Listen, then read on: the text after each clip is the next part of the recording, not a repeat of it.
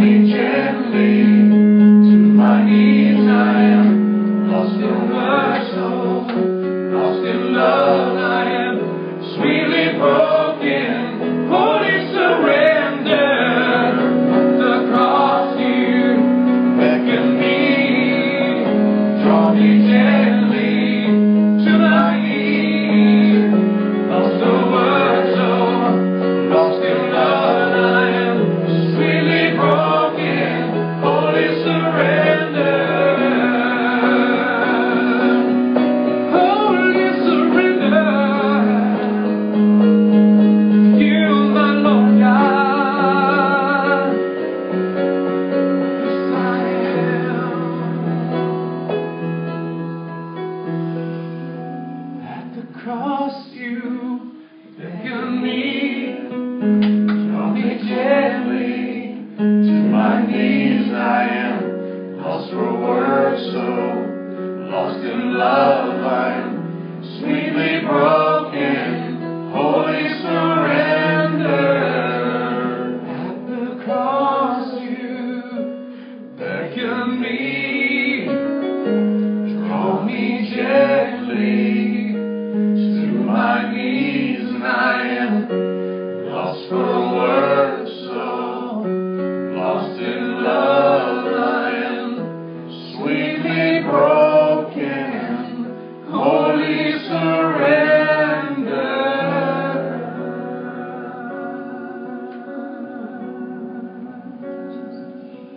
There's so much for us to surrender our will, even the humblest of us.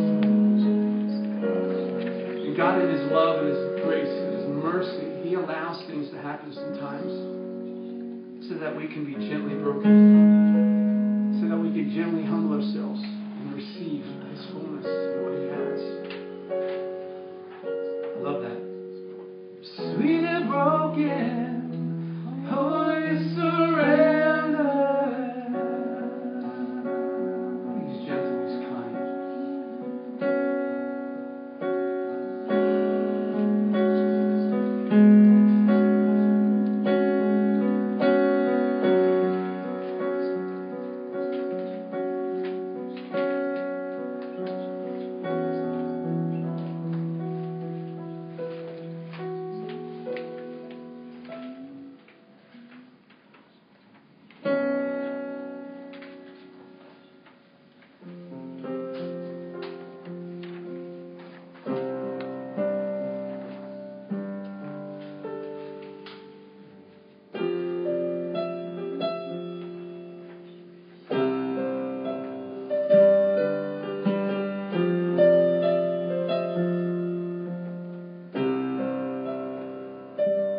Thousand times I failed, still your mercy remains. Should I stumble again, I'm caught in your grace everlasting. Your light will shine when all else fades. Never ending, your glory goes beyond all fame.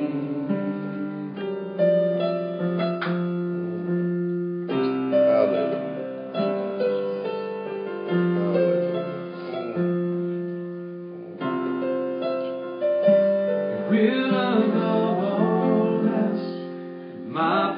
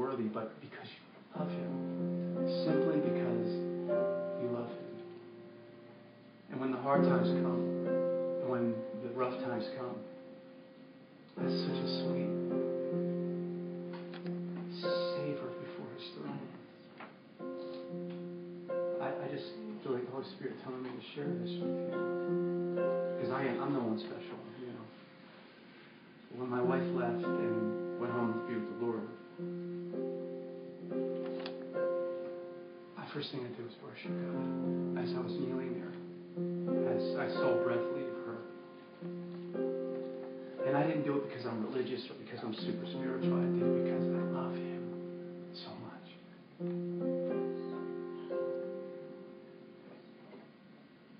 pray that every one of your lives will be that way. As you worship Him because you love Him. Because then it's not mechanical. It's real, you know?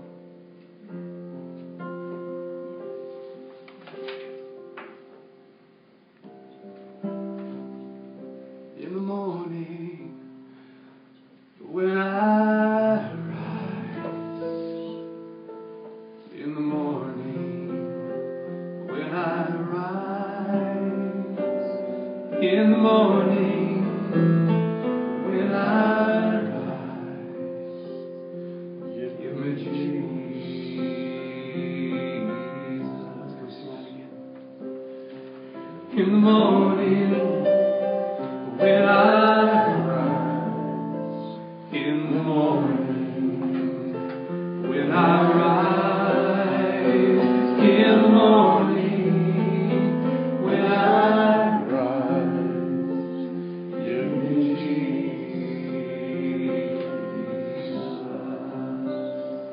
Give me Jesus. Give me Jesus. You can have all this world. Give me Jesus.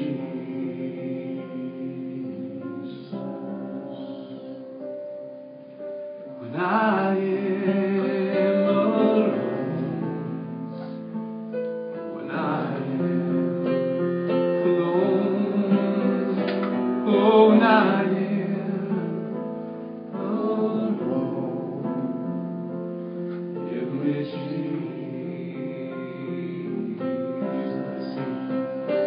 Give me Jesus.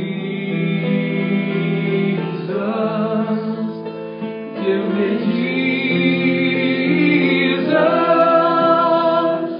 You can have all this world. Give me Jesus.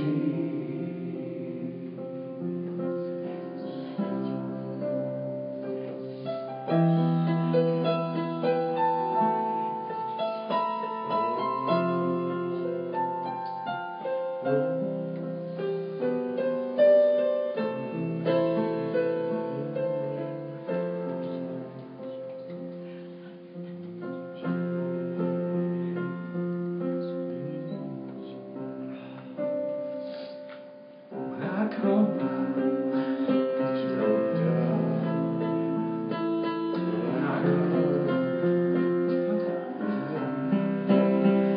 when I come to die, give me Jesus. Give me Jesus. Give me Jesus. You can have all this world. Give me Jesus. Nothing else matters. Give me Jesus. Give me Jesus. Oh, give me Jesus. Give me Jesus. You can have all this world. You can have all. You can have all this world. You can have all this world. Give me Jesus.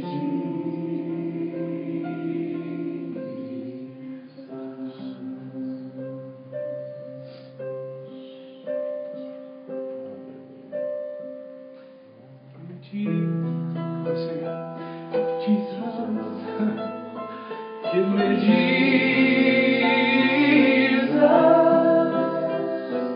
You can have this.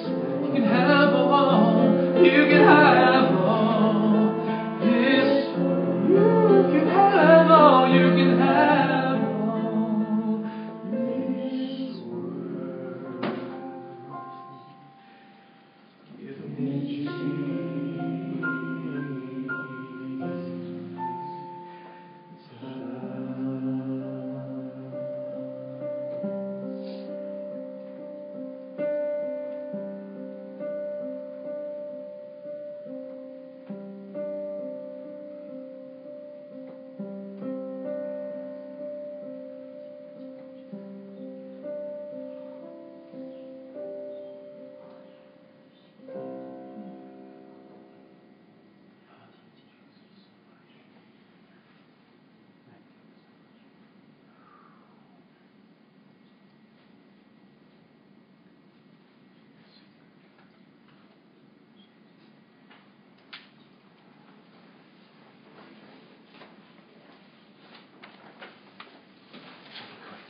Sorry, guys, I got to break this down without being disturbing.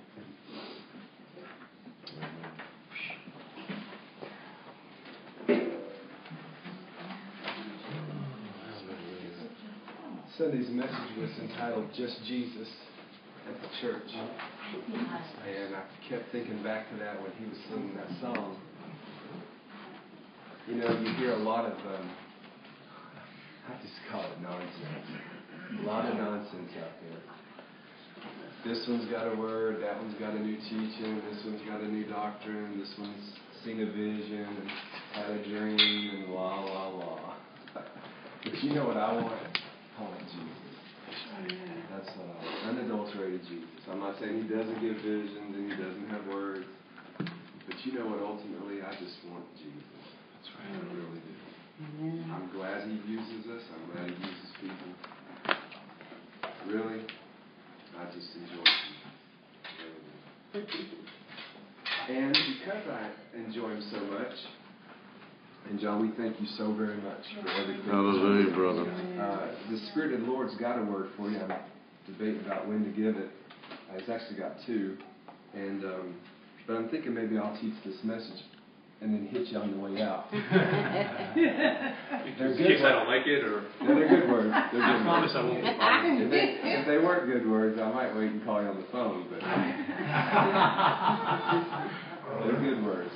In fact, everybody may get something here tonight. We'll just see what the Lord's got. But because I love him so much, he took me back into the kitchen and changed my message.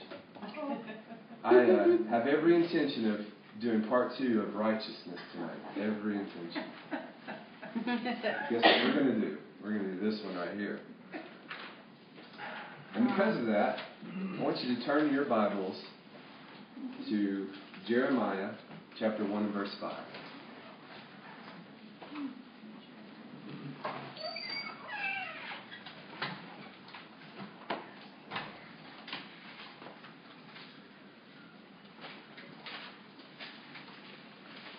Recently, I had someone challenge my ability to hear accurately from the Lord about a particular word of exhortation, we'll call it, a word of caution. And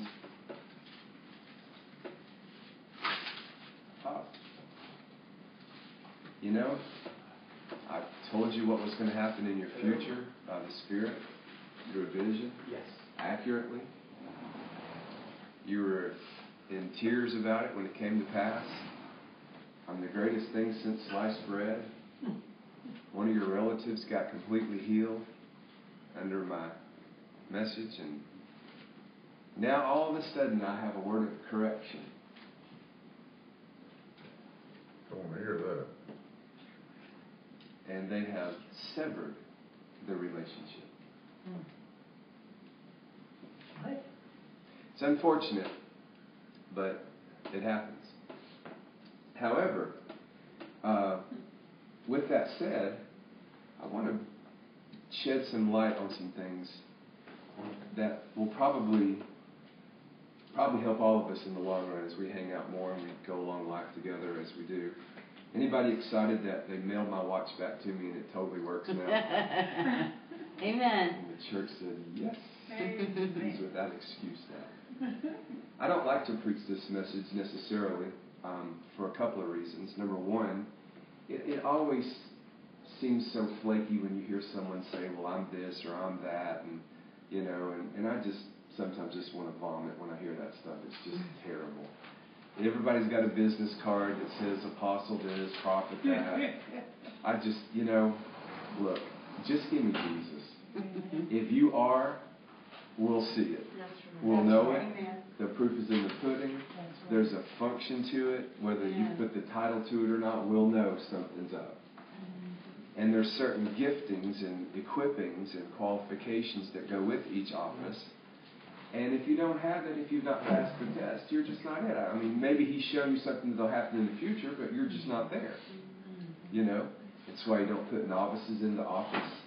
I don't care how on fire for the Lord they are. There's just certain tests you have to take. That's why you don't yoke up with unbelievers. That's why you don't let them in your innermost counsel. There's just common sense involved in some of these things.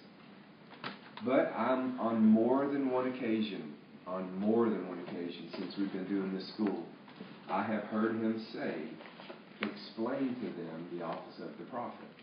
And I said, I'm sorry, I didn't hear that. What was that? And he just won't let it be. And he took me there in the kitchen tonight and he asked me to minister this message to you. And I'm probably, whether you believe what I'm telling you or not, personally, at least the message may clear up some questions in your mind about what is or isn't something like that. Because I don't want you to be abused. I don't want you to be taken advantage of. I don't want you to be deceived. I don't want you to be manipulated. I don't want you to be hurt. I don't want people to just mess with you, mostly. It is probably where the heart of this is coming from. But with that said, I want to explain this to you. And, me personally, I don't know that I walk around every day of my life. I don't, in a prophetic mantle.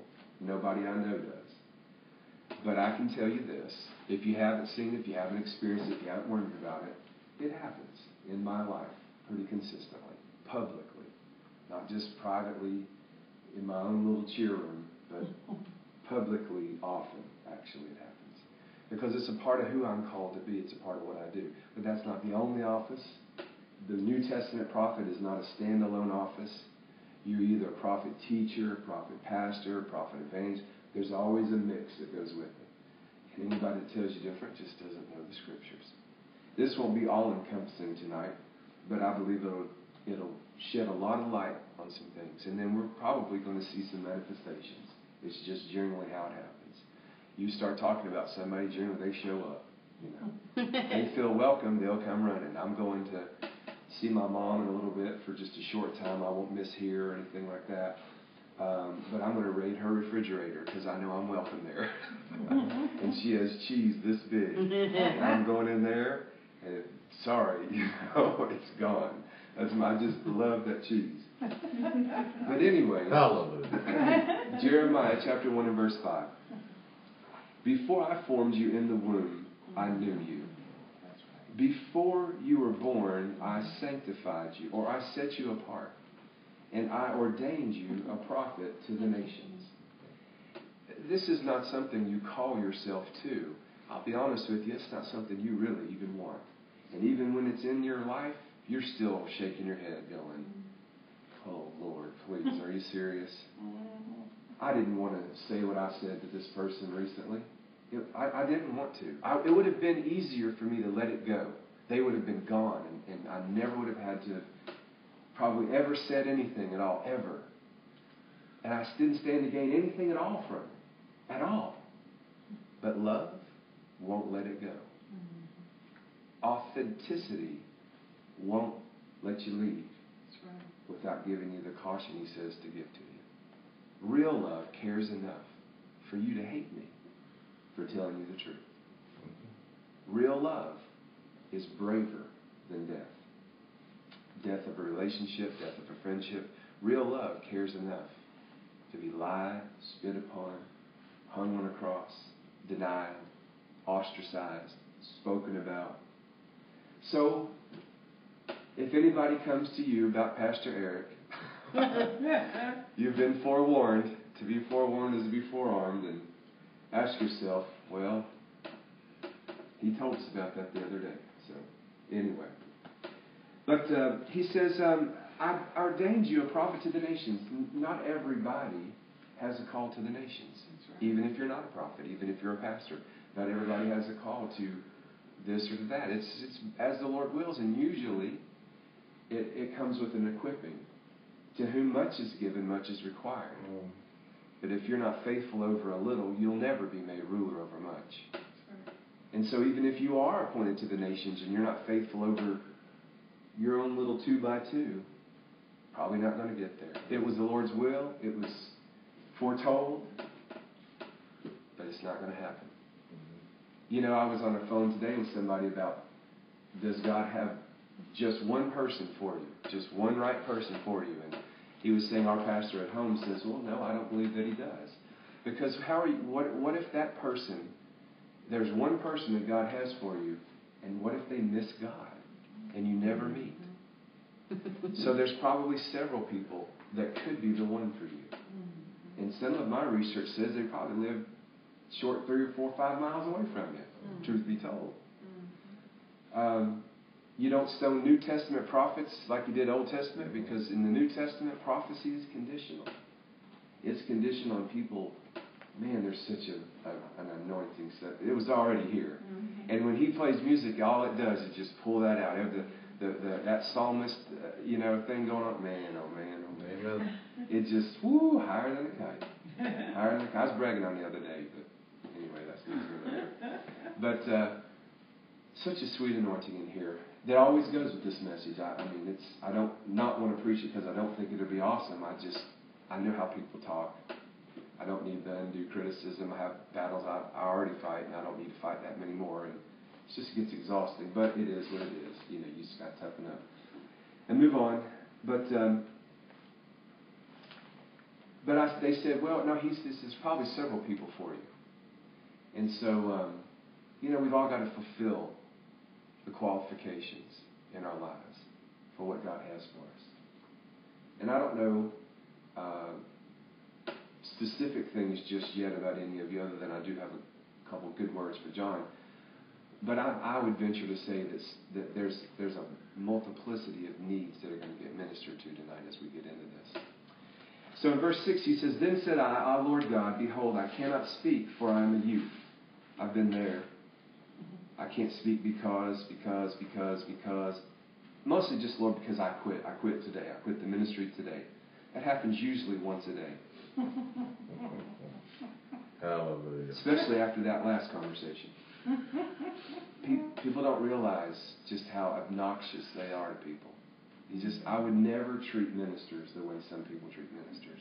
Even if I didn't agree. I just wouldn't do it. That's horrible. So disrespectful.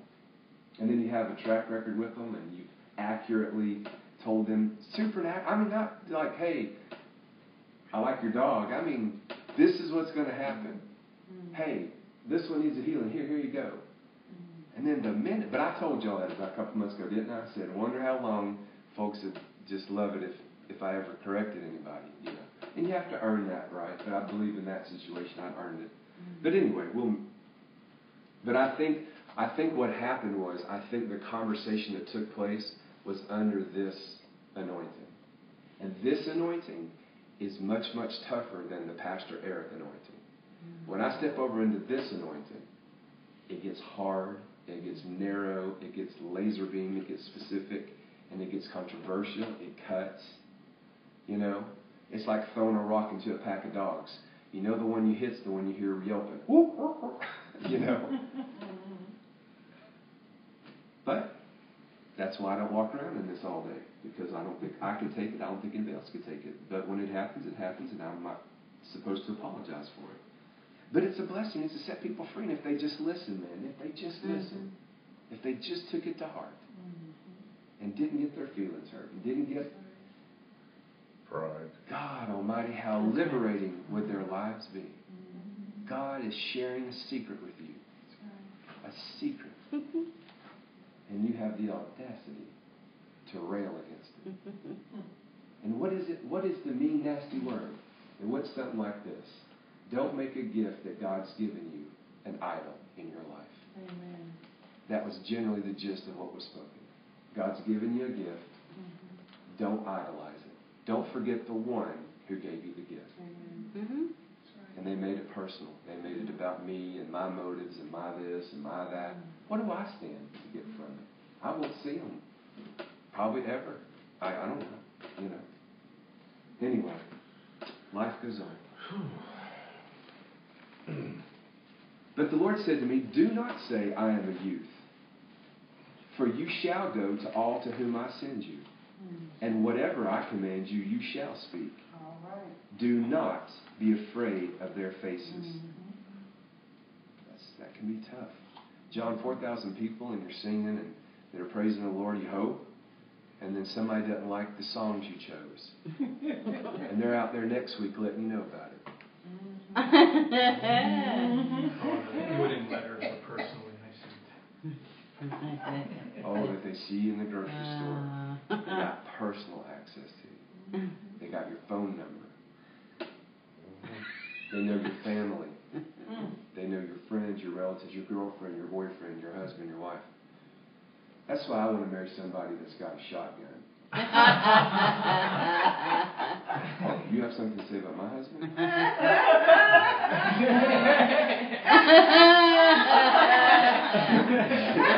She's going with D on him. Hold up.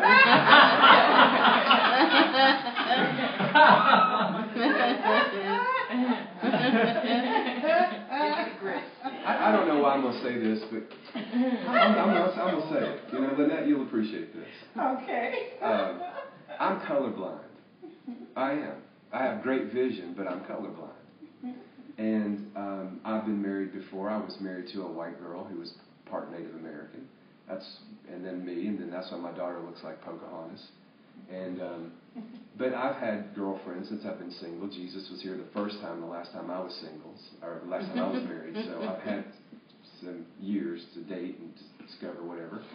And the last several girls I've gone out with were African American. What an amazing concept. What an amazing thought. Yeah. Oh, yeah, oh, I've heard it. Oh, my Lord. I've heard it. I remember being in New Year's. You think this is not the prophetic mantle, but guys, race relations is an issue the prophets are ministering to in this country day and night. Mm-hmm. I mean, it's day and night. Mm-hmm. Truly, there's only two races of people in this earth. There's the saved and the lost. That's right. I mean, just if you just break it down. And anyway, but I remember New Year's, and they wanted to see me eat chitlins. That didn't go over real well. I know it didn't. Because I don't. Well, has anybody ever had chitlins? Anybody? What is a chitlin? Pig guts. Have you ever? I'm not talking about the taste. Careful. I'm talking about the smell. Yeah. Smells like poop. Oh my God. Yeah, Think about it. Pig intestines. Stop it. What do you think? And they're not really cooked. I mean, not these. These look like ramen noodles. Is what they I look know. like. Anyway, moving right Oh along. my gosh. Moving right along. But The visuals. yeah, but I wanted to say this to say, God help me get out of Help this. them, Lord. You gotta love my dirty rice I brought. If you have animosity in your heart towards a particular race of people, God knows it. And it would be just like a prophet to draw attention to it. To say, you might want to look at that. And there may even be somebody in here. And, you know, it goes the other way. I've been, you know, sin knows no race. Sin doesn't have one he prefers above the other. Sometimes, you know, we forget that. But you're just as liable to sin whether you're blue, green, yellow, purple. It's just there. And the sooner we realize that, we'll start acting in compassion towards one another more than we do. And we'll start accepting one another for who we are. And we'll start judging each other's fruit by the color of your character and not the color of your skin. Because that's really what matters. Anyway, I'm sure I said that for a reason, and it escapes me why I even brought that up, but I'm sure somebody need to hear that. Go easy on people of other races is the gist of it, you know. And ask yourself, am I really colorblind? Because if you're not, well, in our righteousness study, one of the acts of unrighteousness is to hate your brother, or is to treat your brother with ill will. You don't like somebody, don't like them for who they are, not because how they look. That's right. That's so true. You know, just get to the heart of it. Anyway. Let me tell you something about what Lynette might go through in the course of a day. 100 little silent heartbreaks of racist behavior. Unspoken, but just as loud as a megaphone. Why? Because she's got darker skin than most. A friend of mine I used to live with, well-dressed guy, he was a former city spokesman, or a spokesman for the city council, mayor guy, or whoever, and he was a black guy, and he, from time to time, he just liked to take me to Shoney's. I don't know why. And he'd always pay. And he'd always be dressed nicer than me, you know. But when the time came to pay, who do you think they handed the check to? I'm in flip-flops and shorts and a T-shirt, and I look a hot mess, because I've been out landscaping the whole time. And he's in nearly a suit, if not a suit, at Shoney's. And who do you think they had handed the check to pay? It wasn't me. I mean, it wasn't him, it was me. And I never paid. 100 little heartbreaks because of the color of his skin. Things you'll never notice, things you'll never see. White folks might never know about it. May never even cross anybody's mind. But we're drawing attention to it tonight. Amen. I don't know why, but we are. And then I'm sure after a while there comes a time when you have to say to yourself, what do I think about white people? Can't stand them. Oh, sorry. And then where are we? And on Sunday morning, they say the most segregated day of the whole week is Sunday morning. Yeah. I was counting this up the other day in our church. I've counted all 5 races of people. 4 of the 5 races of people I'm aware of have come pretty regularly. We're still, Teresa is Indian, not feather Indian like me, but dot Indian. And then there's the Latinos, there's black folks, there's white folks. Oriental, Asian, that's probably more Teresa, but then if we count her as Asian, part Asian, then we've got to go Arabian, we've got to go the brown, and I represent the red. But they confuse me with the brown all the time. I've heard slurs my whole entire life. Yeah. Probably obviously not nearly what I'm sure you have had to deal with, but I've heard my fair share. And in a room full of white folks, generally speaking, guess who's the odd guy out? It's the shirt. It's the shirt. That's what it is. Sorry, it's just coming out. We need to be honest. I heard, and I'm going to give. This yourself. was not me. This was a more well-known prophet who, if I said his name, you'd all know him. But he said this in Atlanta in 1996. I have never forgot it, the longest day I've lived. You might want to even write this down. God magnifies difference in love. The devil magnifies difference in hate. He said, if God took a picture of this, let's say this right here, in order for us to fully understand what he was trying to tell us, you'd have to line a black man, a white man, a red man, a yellow man, and a brown man up here and get all their input, and then you're starting to get an idea of what God was trying to say. But you got to get all of them, and not just one of them. Somebody asked me not long ago, did I know of anybody who could be a barrier, a bridge between black folks and white folks? I said, absolutely, without even having to think about it. They're on all the reservations in this country. Red people. Red people are natural peacemakers. They are. And I know in my own life, a lot of times, I didn't grow up on a reservation, I don't, but there's just something about an anointing on a certain race of people that's just there. And, but I've sit in a room and I say, I see exactly what she's saying. I see exactly what you're saying. And let me explain, maybe help. And it works, it happens. I've seen it before. But yet, what do we have in this country? We've had the tension and we've had the strife. Why? Because we annihilated the peacemakers that could have been there. been a buffer. It could have been. Imagine if they were allowed to thrive and flourish, and they were as among us as anybody. It's a sad commentary when you can get a college education because you're a 16th of a race. That's how powerful that blood is. So, and I've got it on both sides of my family. Amen. Scotch-Irish men came across the pond and married Cherokee women on both sides. I've got my 8 grandparents, 4 of them are Cherokee, you know, and the other 4 are Scotch-Irish. Yep. I'm a walking peace treaty.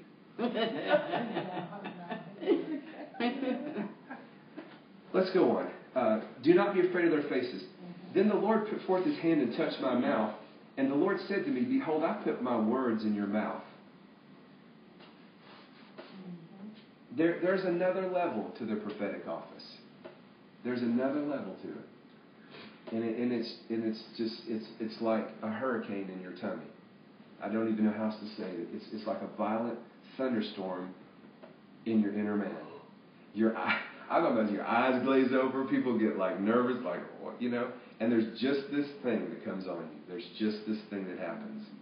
And it's just this flurry of heaven in your heart, of specific revelatory words. He goes on to say, I have set you this day over the nations and over the kingdoms to root out, pull down, destroy, throw down, build, and plant. I don't see him getting a John Deere out there and doing this. This is with the words of his mouth.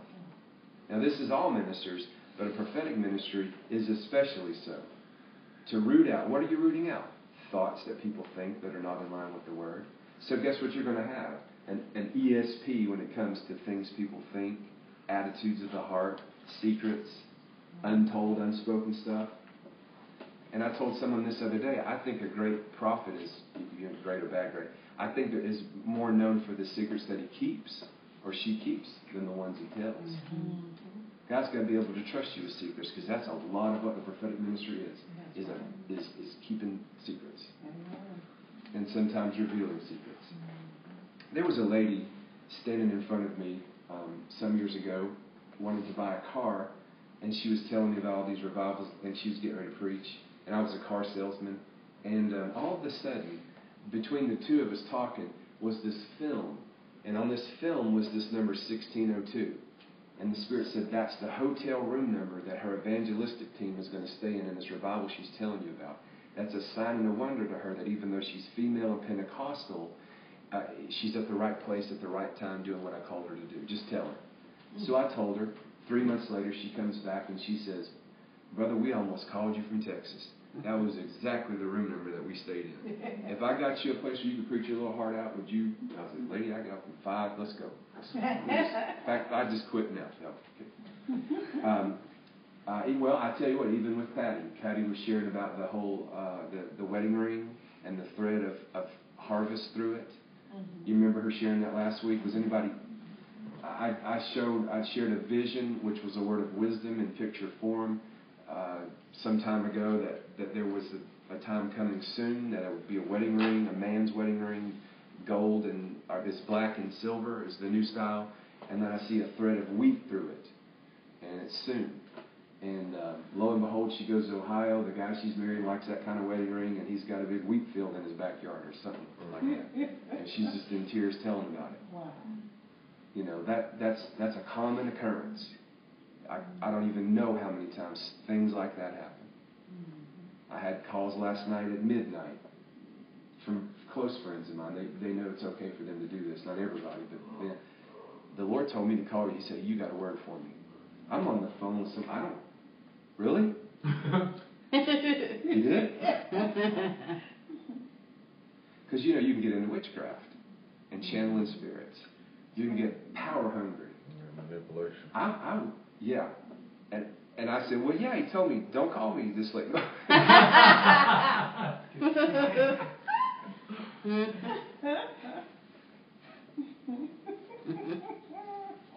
had it happen today before he came over here. Told you I was sorry.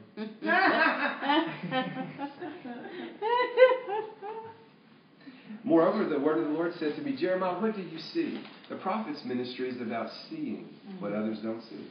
It's the eye of the body. He said, I see a branch of an almond tree. The Lord said, you have seen well, for I am ready to perform my word. See, things in picture form have symbolism to them. An almond means ready, right now, ready to go.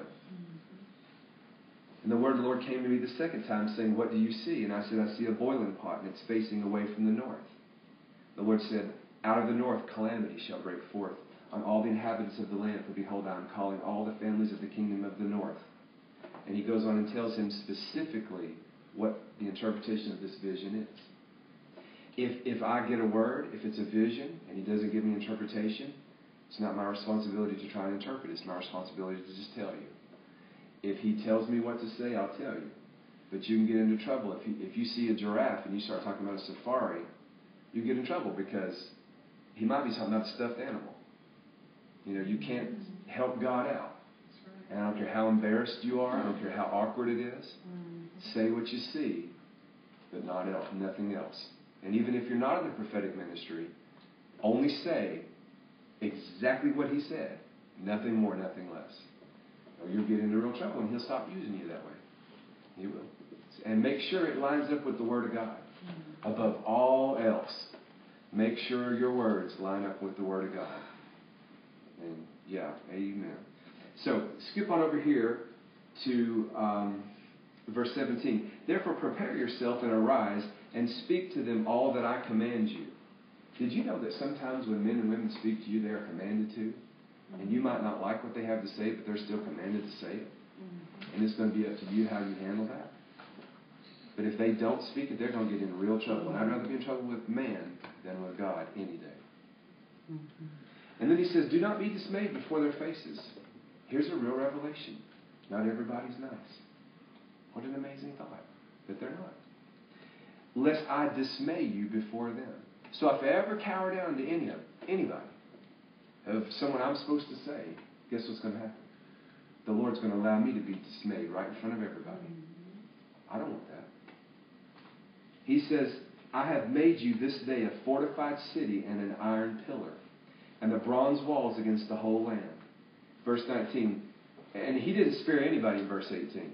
Pastors or lay people or yourself. You know, Eric, you need to suck it up and go. I don't want to hear that. That hurts my feelings. You're mean to me.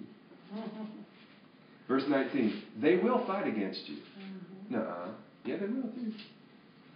But they shall not prevail against you, for I am with you to deliver you. Thank the Lord.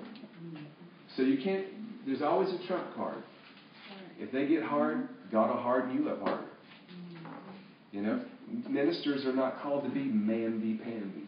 Haven't you had enough of that? Haven't you had enough of backboneless mama's boys? Isn't it time to hear the truth? That's right. Go with me to Hebrews 13 and 8. And a real minister is not looking to chew on you. There's too much to do in the course of a day. 2 days ago, I was on the phone with people from 7 different states. Like, I have time to chew anybody out. And all of it was important and all of it was ministry. You know, I don't go looking for confrontation. If it was me, I'd hang out in my cave and I'd be all good. Just keep peaches and watermelon coming.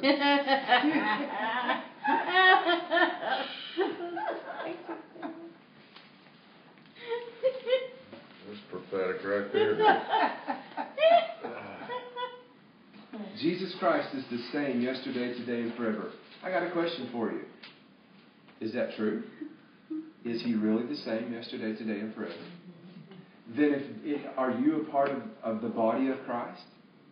Is that right? Are we the body of Christ? Yes. Would the body of Christ ever change based on what this says? In other words, if he put apostles, prophets, pastors, teachers, and evangelists in his body to build his body up, would that ever change? Would it ever change? But some people teach that it has. That apostles and prophets don't exist anymore. In fact, most people have only ever heard of a pastor and evangelist. The teacher's the odd guy out of all of them, unfortunately. But he's never changed. He never will change. And if there are apostles then, there's apostles now. If there's pastors then, there's pastors now. Same thing with prophets. Go with me to 1 Corinthians chapter 14, verses 12 through 21.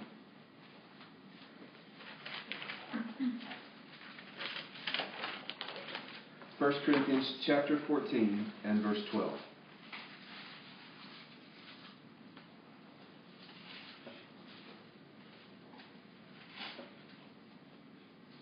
Even so, since you are zealous of spiritual gifts, let it be for the edification. Actually, go to chapter 12. Chapter 12, 21. I'm sorry, 1 Corinthians 12, verse 12. That would have been good, but let's go to 12, 12. For as the body is one and has many members, but all the members of that one body, being many, are one body, so also is Christ. For by one Spirit we were all baptized into one body, whether Jews or Greeks, whether slaves or free, and have all been made to drink into one Spirit. For in fact the body is not one member, but many. If the foot should say, because I'm not the hand, I'm not of the body, is it therefore not of the body? And if the ear should say, because I'm not an eye, I'm not of the body, is it therefore not of the body? If the whole body were an eye, where would be the hearing? If the whole were hearing, where would be the smelling? But now God has set the members, each one of them, in the body just as He pleased. There's a reason that I'm here. There's a reason that you're here. God had a purpose. He had a plan. Of all the million different places you could be tonight, you're here. By design. I mean, you have... I have to say this. It's by design. That's right. It is, and really the responsibility is not on God to tell you why. The responsibility is on you to discover why. The Bible says it's the glory of God to conceal a matter, but it's the honor of kings to search it out. Maybe you're waiting on God and He's waiting on you. All right. Why am I going over to Dunedin on Wednesdays at 7? Is it just to hear this half-breed speak or praise the Lord a little bit, or is there more to it than that? Does Jesus need something that only I can offer? Does Miss Colleen have a need? I've never met her, but this might be my one shot to get to speak a word to a senior in our midst. My one shot to sow a seed into my mom. With Miss Colleen right there. Yeah. Really? Amen. These are things we should think about. All right. So it goes on and it says, and if all were one member, verse 19, where would the body be? So we're not just an arm or a leg. We're the whole body. But now indeed there are many members, yet one body, and the eye cannot say to the hand, I have no need of you, nor again the head to the feet, I have no need of you. So you can't say about a prophet, you're not necessary. We don't need you. You don't exist anymore. We don't need the... Can you imagine trying to walk around with your eyes closed all the time? It's not... Thank the Lord she put seahorses on that glass door right there. I almost bit it the other day. If I hadn't looked up and seen those seahorses, I'd have been like that guy, that little kid on TV running and go. That's it. The birds flying.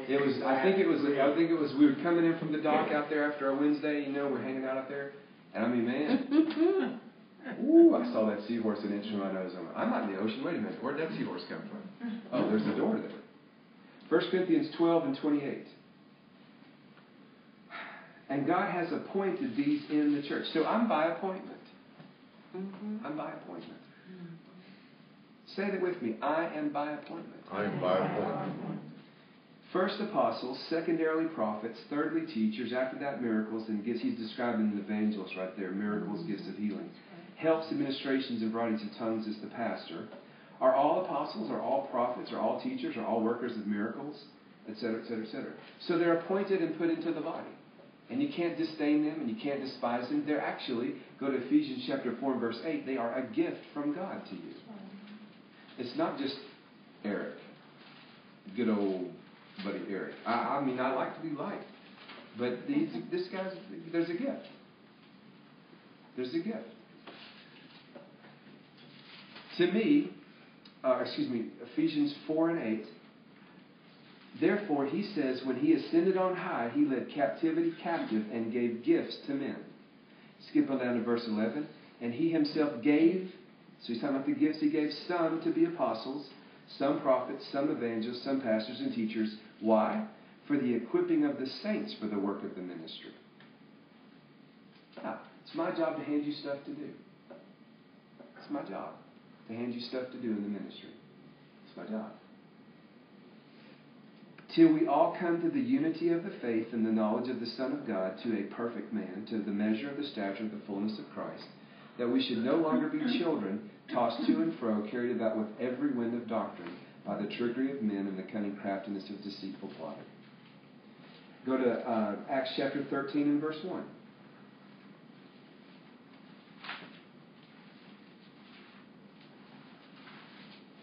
Some people limit the apostolic, the prophetic, and all that to the 12 apostles. But we know that's not true. Now, in the church that was at Antioch, there were certain prophets and teachers.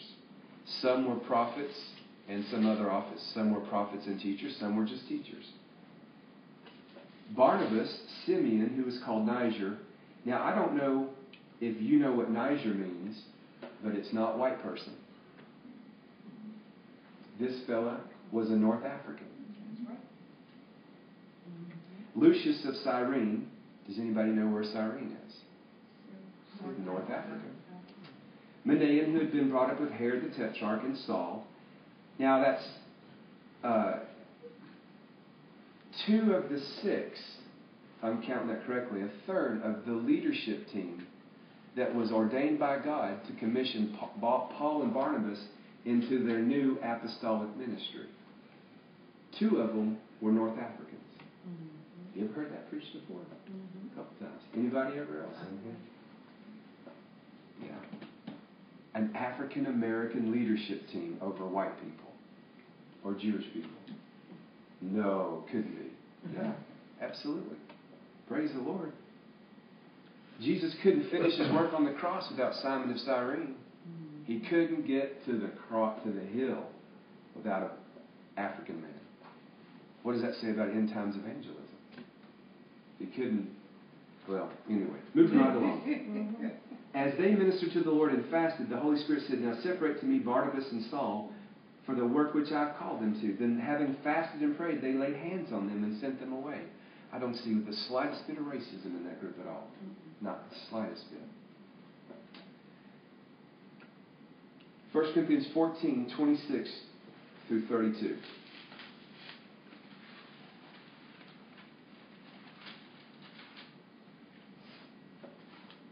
How is it then, brethren, whenever you come together, sounds like a church service, each of you has a psalm, has a teaching, has a tongue, has a revelation, has interpretation. If you come here and the Lord's given you something during the week, and I mean, it's really the Lord, I wish you'd let one of us know. You're free to be used of God in here. You know, we don't want flaky and we don't want, but don't be afraid to try. Be willing to be corrected if it's not of God or correct, but we'll do it privately, lovingly, The goal is to get you to be confident and flourish. If you can't flourish in the house of God, where can you flourish? If you can't be accepted after you fail in here, where can you go? Amen. And these guys were coming expecting not to receive, but to give. John, how would that affect praise and worship? People came to a church service ready to give rather than to just receive. You probably would go home going, I am flat wore out. Because we came. More on that later. Let all things be done for edification. If anyone speaks in a tongue, let there be 2 or at the most 3, each in turn, and let one interpret. But if there is no interpreter, let him keep silent in church, and let him speak to himself and to God. Let 2 or 3 prophets speak. When's the last time you saw 2 or 3 prophets in the room? Probably been a while. And let the others judge. And if anything is revealed to another who sits by, let the first keep silent. That's what I wanted you to see. If anything is revealed. The prophet's ministry deals with the revelation gifts of the Holy Ghost. You might want to write this down. You can tell a person is a New Testament prophet if they are someone who publicly and consistently, accurately flow in 2 of the 3 revelation gifts. Because they major in revelation, it's got to be a major of, it can't be 1 of the 3, it's got to be 2 plus. It might be all 3, but it's at least 2 of the 3. Anybody know what those 3 revelation gifts are? Discerning of spirits, word of wisdom, and word of knowledge.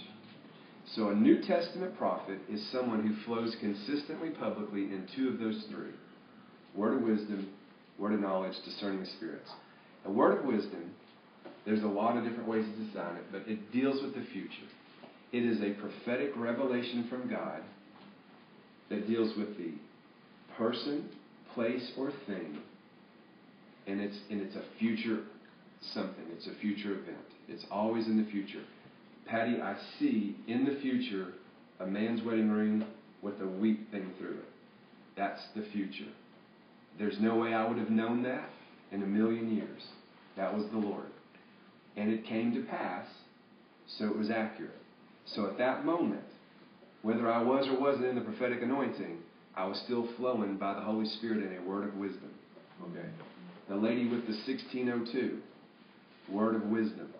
Whether I was or was not in the prophetic, it was a word of wisdom, and it still came to pass. Recently, I gave someone in our church a word. You're going to get a phone call this week. It's going to increase your business. It's going to be good. Be ready. Tuesday at 6:15, I got a call. I got a call from a movie company. They want to hire me to do all their bodyguard or their stunt stuff and train the people to the actors to do the stunts. And then they even said I could be a bad guy too. And they're going to pay me to be on set. I get in the credits. I'm even going to get to fly to France with them because they're going to film over there as well in Canada. Whether I was or wasn't in the prophetic at that moment, that was a word of wisdom that came to pass 2 days later. And on and on and on. So, word of knowledge is the same thing but in reverse. It's either the past or the present. It's supernatural knowledge about the past or the present. That's a word of knowledge. In Africa, I was standing in a section of people, and I said, there's someone in this section right here. You have pains in your kidneys. The Lord is ministering healing to you right now. At the end of the meeting, the lady comes forward, testifies. I wasn't going to come to church. I had pain in my kidneys. She was pregnant. And she says, as soon as he spoke that word, all the pain left my body. Don't miss church. You might miss your miracle. That was a word of knowing, a word of knowledge right then. Jesus in Luke 6 and 8 did this. You'll see this a lot. This happens a lot. Luke 6 and 8.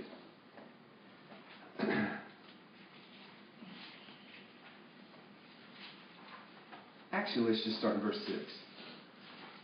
Now it happened on another Sabbath also that he entered the synagogue and taught, and a man was there whose right hand was withered. So the scribes and the Pharisees watched him closely, whether he would heal on the Sabbath, that they might find an accusation against him. But he knew their thoughts. A word of knowledge reveals the things that people think. And said to the man who had the withered hand, arise and stand here. Jesus himself ministered most often when he was on earth during that 3.5-year period of time in his public ministry as an Old Testament prophet. Generally speaking, that's what the office that he stood in his 3.5 years. He was an apostle, for sure, which is actually the ability to flow between all 5 offices as God sees fit. An apostle would be able to flow in the prophetic, the apostolic, the evangelistic, the teaching, and the pastoral. Okay? You don't start off there. You probably start off scrubbing commodes somewhere 20 or 30 years before, and no one knows or cares who you are but God. Because there's the humility that goes with the power of God, and it's just horrible to see the obnoxiousness in some of the things we see out there today. You just know they've not passed tests they were supposed to pass. Their anointing took them farther and faster than their character could hold them, and they fell. You see that in politics, in sports, in music, and you see it in the pulpit. All right. Acts 11 and 28. I want to back up and just for a second tell you about Agabus real quickly. Acts 11 and 28. We're almost done.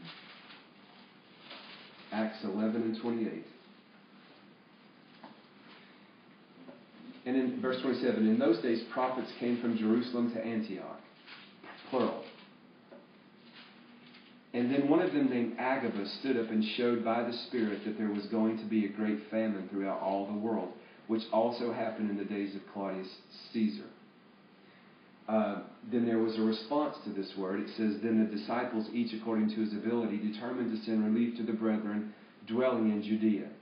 I know you've got to go in a minute. The word is because you've come here to do this, you're about to have an end suddenly. You're about to have a flashback to a happier time.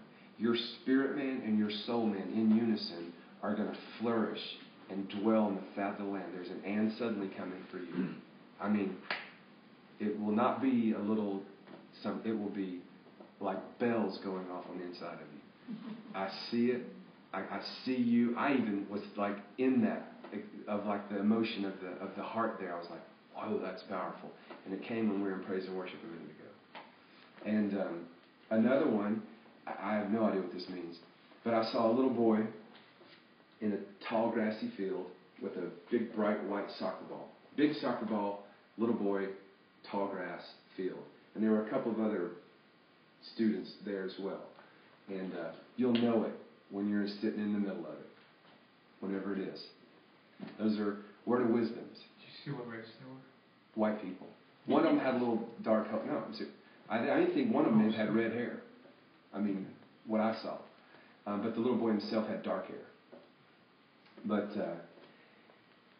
the challenge with the prophetic is you'll give a word, and you might not ever hear it came to pass.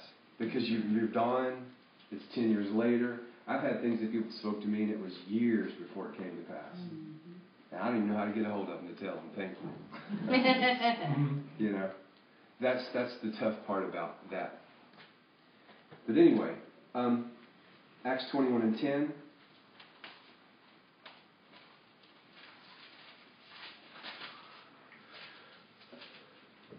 And as we stayed many days, a certain prophet named Agabus came down from Judea.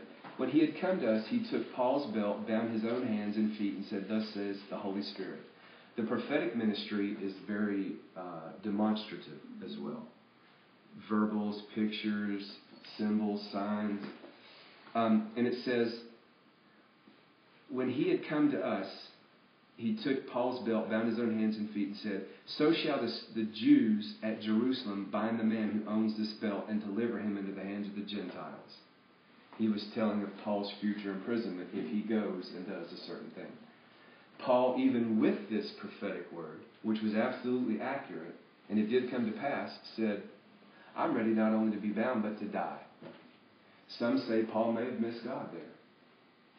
Some say, no, the prophet was just saying, this is what's going to happen. And Paul's like, yeah, that's God's will for me. I'm checking out. So, you know, you can debate all day about it. But nevertheless. Look at Matthew 12:25. The gift of discerning of spirits, I'm not going to give an example of it. I could tell you several.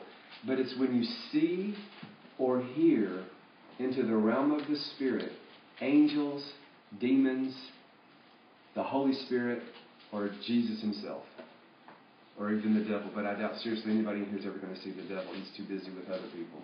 We're not really probably real high on his list personally, the devil himself. Other demons, probably, but Satan's busy with some other people. People like worldwide impacting right now, 50-year solid, stable ministries.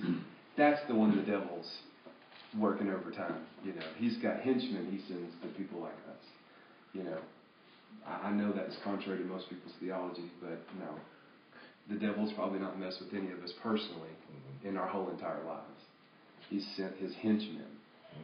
And most of us have been dealing with low-level devils, if you just want to know the truth.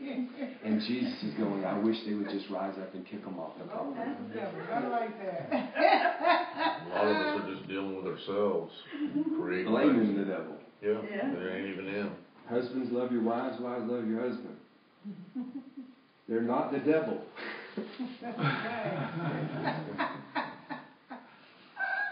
We were in first Matthew 12:25. Is this helping anybody? Anybody getting some questions answered? Anybody having some stuff cleared up? But Jesus knew their thoughts and said to them, every kingdom divided against itself is brought to desolation. Every city or house divided against itself will not stand. If Satan casts out Satan, he is divided against himself. How then will his kingdom stand? And if I cast out demons by Beelzebub, how do your sons cast them out? Therefore they shall be your judges. But if I cast out demons by the Spirit of God, surely the kingdom of God has come upon you. So Jesus walked in the word of knowledge, word of wisdom, discerning of spirits, etc., etc., etc. He heard, I'll give you one example, and then I'll tell you this. The last thing you're going to see a New Testament prophet flow in consistently publicly is the gift of prophecy. If you're a prophet, you prophesy. But just because you prophesy doesn't mean you're a prophet. That's right. Very important to remember. Prophecy is found in 1 Corinthians 14:3. Prophecy is divinely inspired speech in a known language that edifies, exhorts, or comforts. It has no revelation in it. It's very general, very broad. It's like a canoe. It carries word of wisdom, word of knowledge, discerning of spirits.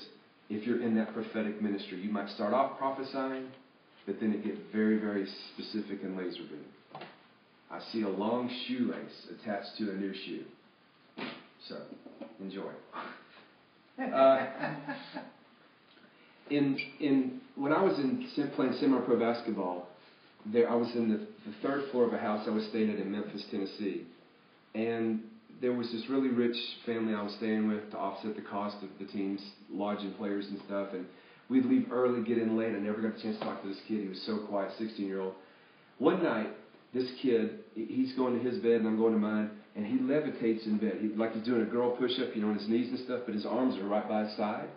And his face is turned to me, his lips never moved, but I heard out of his mouth, "But Eric will be at the game tomorrow night." And then he collapsed back in his bed.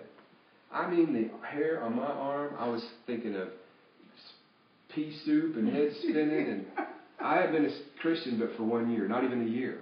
And I knew all about it, and I had had some freaky stuff happen already. 6 months before, I was cutting grass at my grandmother's house, who had since passed, and my aunt, she's actually named for a Cherokee tribe. It's interesting to think about that. But she was staying in my grandmother's house because we were just trying to help her. She had some issues. She was diagnosed schizophrenic. Okay, I have another name for it, demon possessed. And she said, "Hey, can I fix you some lunch?" And I was like, "No, that's okay. I don't eat bats and frogs, but Anyway, but she made it anyway. And she's sitting on the porch, and I'm sitting on the porch, and she says, "The Spirit of Jesus wants to sing you a song." And I was like, "No, he doesn't, because that spirit ain't the spirit of my Jesus. That's another spirit."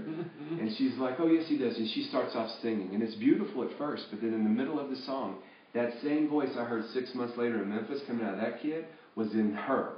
And this voice says, "But Eric is of the light, and we cannot harm him." I was like, holy Jesus. Oh my gosh. Oh my gosh. And I mean, all the hair, and all I could think of, well, the Bible says you rebuke that in the name of Jesus. And you can't cast it out of her if she wants it, so you're just going to have to tell it to shut up. And I knew they were having a high-five party in there. I was like, I'm going to leave them to themselves, and I'm just going to bind this devil right here. And so I did. And then I tried to show her and help her, And I tried to cast it out of her, but I knew she didn't want it. And she had had an exorcism before. In Iowa recently, I was ministering. A lady is at second to the last in the prayer line. I lay hands on her. It's like somebody punched her in the stomach. She falls on the floor. She starts hissing like a cat at me. Like, you ever try to give a cat a bath? That's what this lady looked like. She's up on the chairs, all the benches clear. They're all down around, looking. I thought they were going to start selling Coke and popcorn, And so she's demon possessed. And I tell her to stand up. She stands up and turns and won't face me, And so 45 minutes we go through this, and finally we cast the devils out of her. And she's delivered to this day, and I will see her not very long. And when I go back up there, I see her, and she's hungry, on fire for God. The next Sunday, she brought her husband and her kids, brought her sisters, and she's rocking and rolling with Jesus. She stayed through. She stayed disciple. Amen. When I told her about Asia getting healed on Facebook, she was quick to post in, "Guess what's coming our way too? Healing and power of God and stuff." So it's good stuff. Anyway, trying to be protective there, not giving out names. Let's pray. Father, in the name of Jesus, I believe I've said what I was supposed to say tonight, and we're right on time. And I do believe there's some ministry you want to do tonight. I don't want to conjure up anything. I only want what you want said and done. But Lord, I know there's someone in here who needs a healing. And And the Lord's going to answer to somebody's nervous system. If you're in here tonight and you feel like you have been plagued in your nervous system, whatever it is, you feel like you could just crumble, please come forward. The Lord wants to speak a word. He wants to minister healing to you. All right, praise the Lord. Now, I'm going to do something by the Spirit here that's a little unorthodox. I'm not going to do the praying per se. I'm going to ask someone to sow a seed and pray. So, Carol, would you just stand behind our sister here and just lay hands on her and pray over her nervous system, okay? Now, you guys stretch forth your hands. Let's join our faith and agreement with Carol. Just get in receiving mode. Raise those hands to the Lord. Just be ready to receive. And while you pray for her healing, I'm going to speak to that entity. I tell you, Satan, in the name of Jesus, you cease and desist in your maneuvers against Amelia. You can't have her mind. You can't have her nerves. You can't have anything about her. You are powerless to defeat her in any way, shape, or form. Hebrews 13:8, Jesus Christ is the same yesterday, today, and forever. 1 Peter 5 and 7, she cast the whole of that care over on you, Lord, for you care for her. Isaiah 54:17, no weapon that's formed against her shall prosper. That when she leaves here tonight, she's going to know she's been changed. She's going to know she's different. She's going to know she's got that victory and that she's not susceptible to that anymore. Now, friends, as you keep your hands joined in faith, keep in faith, I'm going to teach you for a second. The Bible says if you receive a prophet in the name of a prophet, you'll receive a prophet's reward.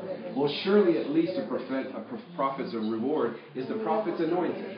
And if you want that in your life, if you want God to show up in your life in the little ways that He will, it doesn't mean He's calling you to full-time prophecy, prophetic ministry tonight. But if you want that in your daily life, keep your faith in join in agreement with us here as we minister. Because that anointing is coming on each of you.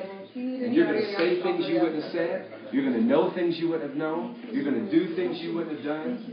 And you're going to know that it comes back to this night when we spoke this into your life. Now, somebody in here, I hear the word gold watch. Gold watch. Does somebody want a gold watch? Gold watch. Is that you? Come up here.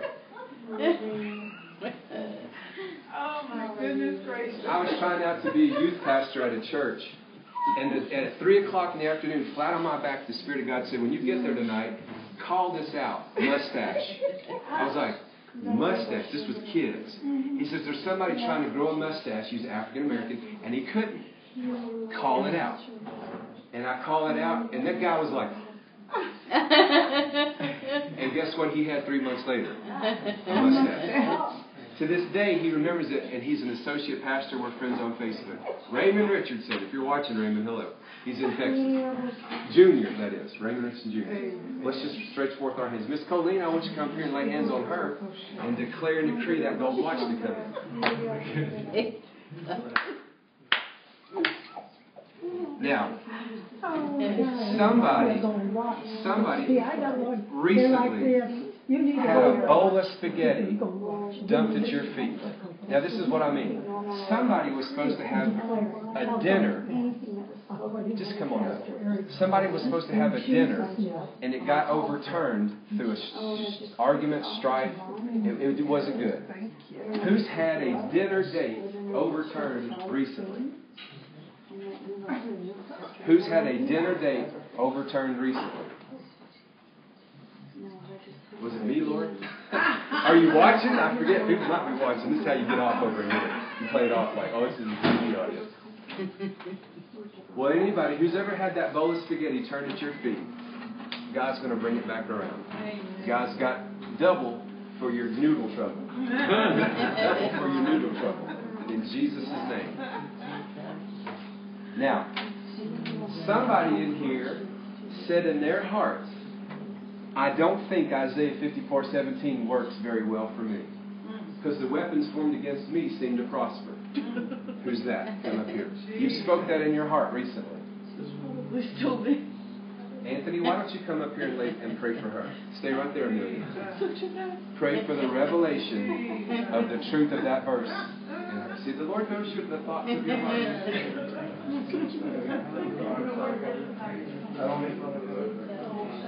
Somebody in here said recently, I think you're even hearing me talking about praying for the sick and healing. And you said within your heart, I want to do that. I want to see that happen.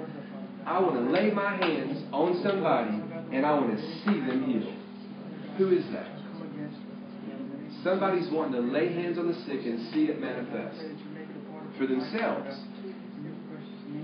Do I get to defer this to the TV audience as well? Whoever you are, just receive that. Wherever you are, just receive that in Jesus' name. God's got that for you. Somebody in here has had a door slammed in your face recently. And the Lord said, I want to open it. The prophet can open it. It wasn't supposed to close. Who's had a door closed in their face recently? I mean, it was, you had your heart set on it. Come up here. Was it at the jewelry store? No. Hey, you know what will open that door? Tommy. A gold. Never mind. All right. Oh my God. Pastor Tommy, would you just stretch forth your hands towards Lynette and declare that door to open? Oh, See, that anointing can just go over the whole room. It's not just on me. It's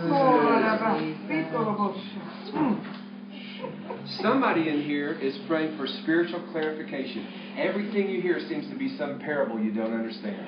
And you want the Bible to make sense. Somebody in their heart is saying, I just want to understand the Bible and I just don't. Who's that? Who wants the Bible to stop seeming like a big parable and you want it to read like the newspaper? Who's in here having trouble with reading the Bible and understanding what they're reading? Anybody? Parables? Parables? Parables. Oh God. Who is that? Hey, Jesus, do you surf? No. You surf? I see a surfboard under your feet. I see a surfboard. That'll be fun to watch that come to pass. That'll be fun. Is it because it's not always literal? Sometimes it's symbolic. That's true. It could be a job at a surf shop. It could be, who knows? A skateboard. You could, somebody, it could be anything. So, Thank you. let's just worship the Lord real quickly. Lord, we just worship you. Lord, we just thank you, Jesus. We just thank you for this. We thank you, Lord.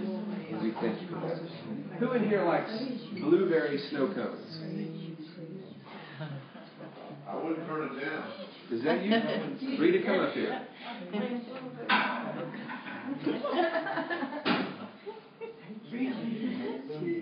Lynette, why don't you pray for Rita to have her fill of blueberry snow cones?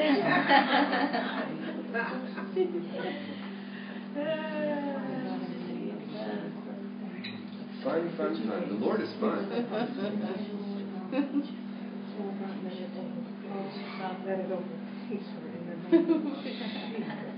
All the blueberries you can eat. Oh God.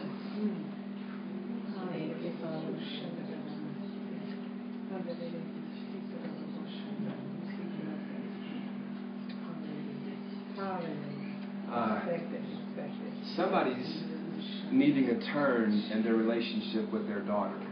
Oh God. Rita, just turn right around. It's your night, Lynette. And give that blessing away right there. Rita, just pray over that. Pray over that, Rita. Pray over that situation. Jesus. Oh, speak that Oh, Jesus.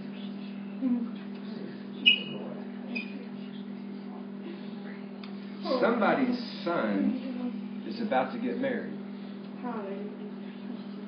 I hear the word her son bride. Anybody's got a single son that's eligible to get married in America? Yeah, I got 4 of them. All right, let's pray. Let's pray. Jesus, would you pray for his son and the bride? Just whoever that may be, to be the right one. And no interference, no delay. In the name of Jesus.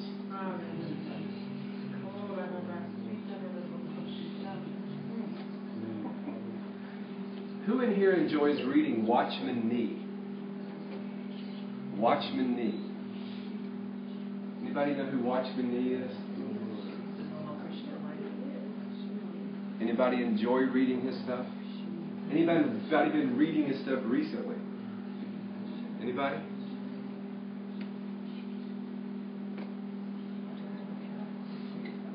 Well, then we must be handing out a word of wisdom. It evidently hadn't happened yet. But you'll enjoy it when you do. It's good stuff. It is. You'll enjoy it.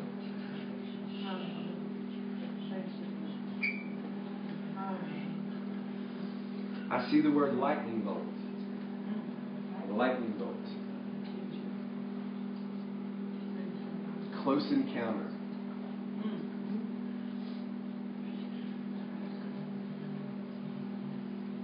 Jesus said, I saw Satan fall like a flash of lightning.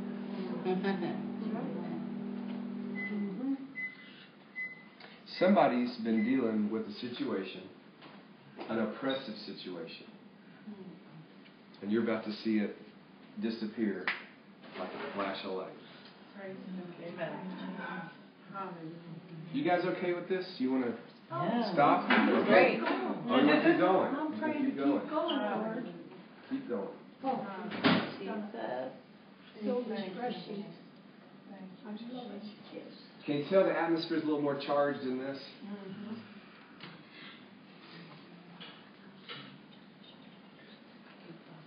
Who in here likes Indian food?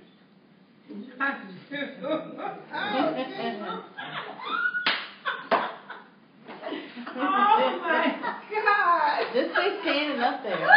What is this word? Oh my goodness gracious! I see the word deli. D-E-L-H-I. But Okay. it may as well be D-E-L-I. In Indian food. Do you want to just receive that right now? Just right there on your own. Nobody praying, just receiving. Just receiving that right there. Be a divine appointment. Divine appointment. Oh my goodness gracious! Somebody needs their grass cut, and the Lord says, don't worry about it, I got it. I got it taken care of. Somebody's got boxes in their house. The Lord said, don't worry about it, I'm going to take care of it. Don't worry about the boxes, I'm going to take care of it.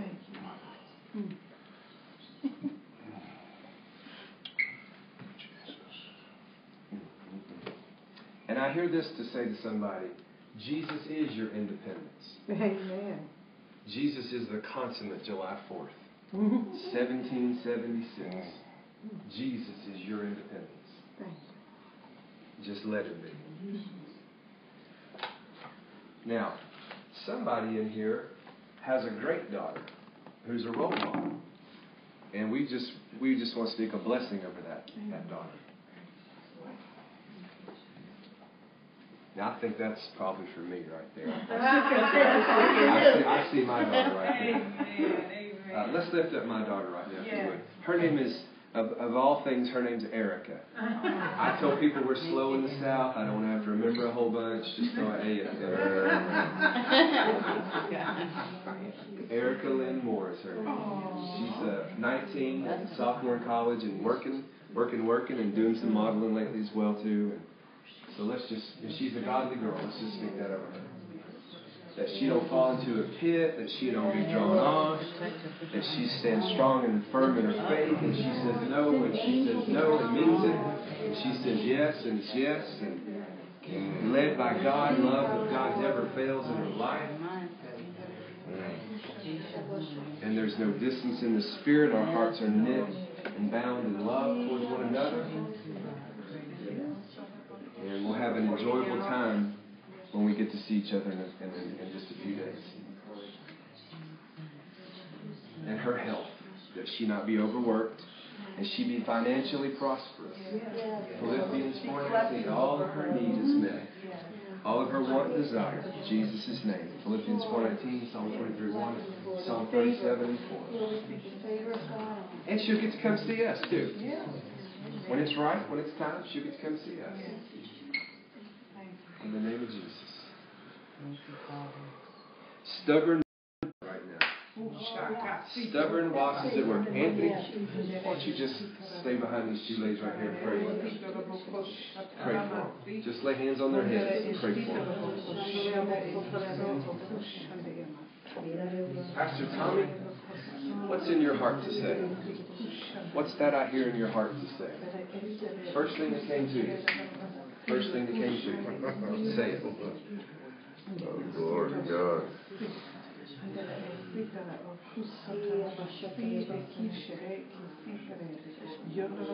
My wife's ex-boss, when you mentioned that word to them, Okay. that's what came to my mind. What happened there? She would go into work and be joyful and happy, and they'd be gossiping or something, and she would say, God's not happy with that, and minister throwing pearls before swine, and she got tore up over it. Okay. So no pearls before swine. Thank you. Thank you, lady.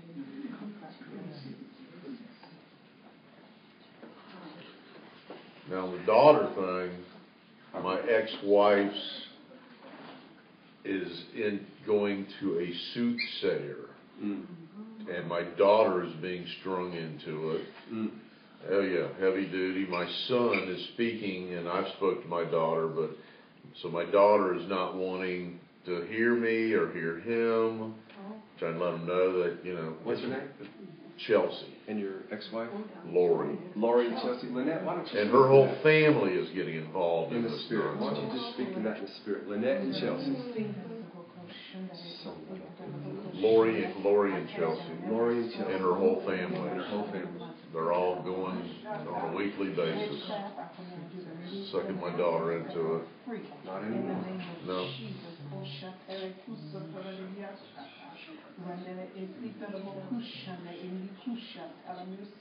We pray it be empty, swept, and put in order, and filled.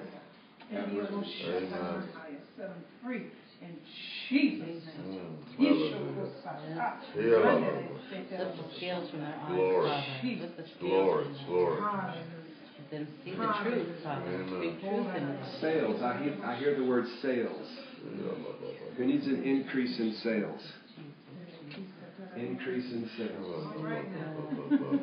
Come forward. Amen. Amen. We can stop any time. That's the point I didn't make. No, don't. The spirit of the prophet is subject to the prophet. You can't say, I couldn't help myself. Couldn't help it. Yes, you could. Yes, you could. Amen. You're the prophet, you're supposed to be telling the truth. You fix that printer You're supposed to too. be a truth sayer. Not Fix a that printer too.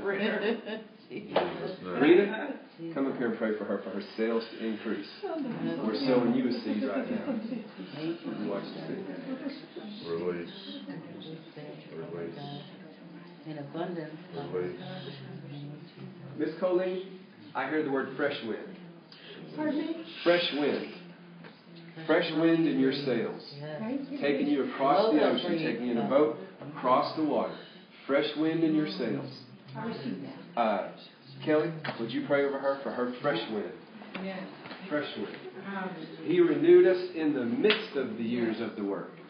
He renewed us right in the middle of it. Oh. Hallelujah. Retirement. Whose retirement account's been suffering? Retirement. It was a 401k, now it's a 101k. Who wants it? I hear increase in retirement fund. Increase in retirement fund. Who is that? Who wants that? I need to bring, there you go. Hallelujah. Bring one around. Hallelujah. Why don't you pray for him? Oh, hallelujah. Father God, I just pray right now that you would increase, Lord, his retirement fund. Lord, we ask this in your name. Lord, we pray blessing and increase and anointing, Lord, on the funds that this man deserves, this man needs, and Lord, something that you want to give to him. And now, Lord, I just release it in the Spirit, that these things be, that I just take the keys, Lord, and open these things up, Lord, and take the keys, Lord, that we just break forth, Lord, this flow into his life, Lord. And Lord, we just pray this, Lord. We agree. You said where 2 or 3 come together and agree on any one thing. And Lord, my brother and I, we agree, Lord, that there would be abundance of finances for retirement so that he can be secure, Lord, and do the work of the Lord, and that he can be a blessing to others and not struggle and not stress, Lord Jesus, because that is not of you, Lord. And you said that you would supply all of our needs according to your riches and glory, Lord. And we just claim that word. And you also said, Lord, that we don't need to worry about this or toil or whatever, but you would supply all our needs, Lord. And I just pray, Lord, that you would increase, Lord, increase. I send it forth, Lord, by faith, Lord, by faith, Lord. We speak it done in the name of Jesus, Lord. That you would just do a miracle, Lord. Just give them a miracle, Lord. Just ask that a miracle come forth, Lord. That it just let finances will come from the north, south, east, and west, Lord. From places that we don't, that we can't even ask or think, Lord. But that you would open up doors. In the name of Jesus, open up those doors. Let's gather up Lord. here and pray Rita through to be filled with the Holy Ghost. In the name of Jesus, Speak it out. Lord. Speak it out. So if it's just Hallelujah. And I expect great things, Lord. Great things. Thank you, Jesus. You mind if I tell a little bit of your story? We're praying for you. Rita was. Can I tell all the story? Even the part you told me last night that nobody knew? Because we want to handle that tonight. Would that be all right? Because Jesus handled that 2,000 years ago. Rita was born with prayed in your will, Lord, according to your will. Rita's mother was an addict. Thank you, Jesus. You can imagine the rest of the story. Hallelujah. Thank you, Jesus.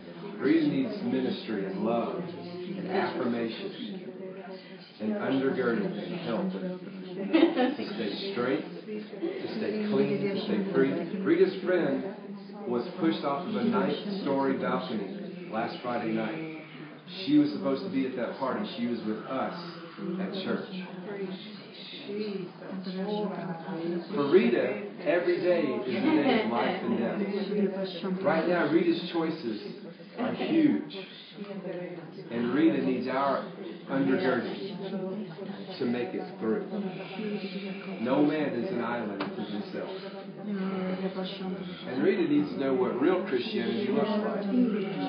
What real sisters in the Lord look like. Rita needs phone calls during the week. Rita needs women who have been walking with Jesus to check on her. Amen. Rita needs to be a Pretty and Pampered next Friday night.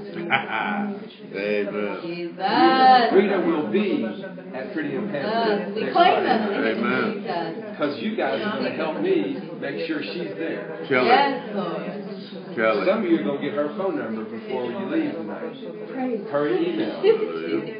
Rita's not going to take advantage of it, but she's going to let you love on her. And if you got to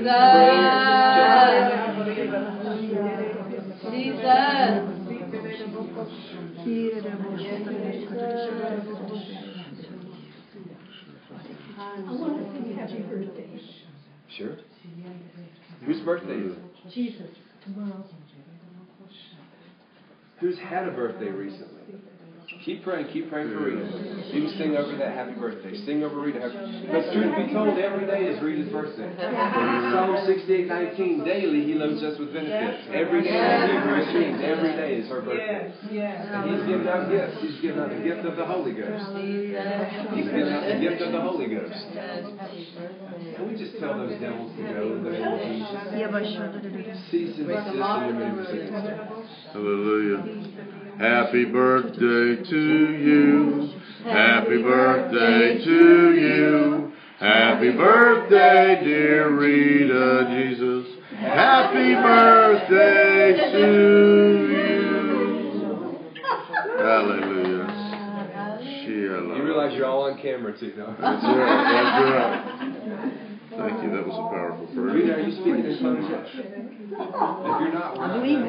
I do. I do. Start tomorrow, even tonight. Amen. Nothing's broken. The hindrances have been broken. Amen. Amen.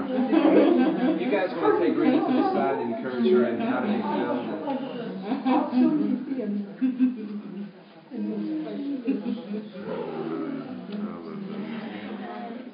Sizable income relief. Somebody needs a huge 4-digit financial miracle. Sure. 4 Sure, digits. who's not? 4 digits, is that to the left? I see the number 4,000. Come forward. Like 40,000. Got a grant, supposed to be coming for $4 grand. Hallelujah. Needed to come. No, you need some of this too, come on. Nobody needs money. I see sizable financial increase. Just stretch forth your hands. Say this with me. Say, I receive. I receive the miracle. the miracle. The gift from God. Gift from God. Right here. Right here. Right now. Right now. Planted into my life. Planted into my life. Because I believe. Because I believe. I receive. I receive. By faith. By faith. If I need to do anything. If I need to do anything. If I need to say anything. If I need to say anything. If I need to see anybody. If I need to see anybody. I will do it. I will do it. If I need to plant a seed. If I need to plant a seed. I'll plant the seed. I'll plant the seed. But my miracle. But my miracle is coming to me. is coming to me. And it will not. It will not pass me by. pass me by. In Jesus' name. In Jesus' name. Lord, we praise you and we thank you right now by faith. We act as if it's so.